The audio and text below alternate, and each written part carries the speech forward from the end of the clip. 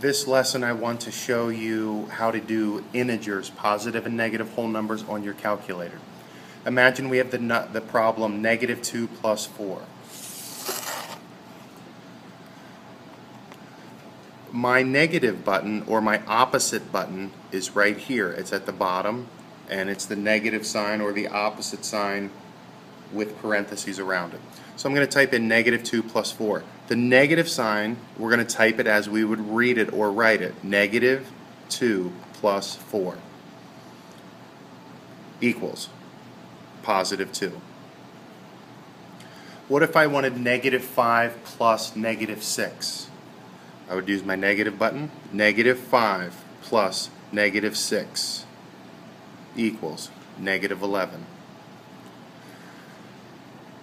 8 plus -6. What if I wanted 8 plus -6?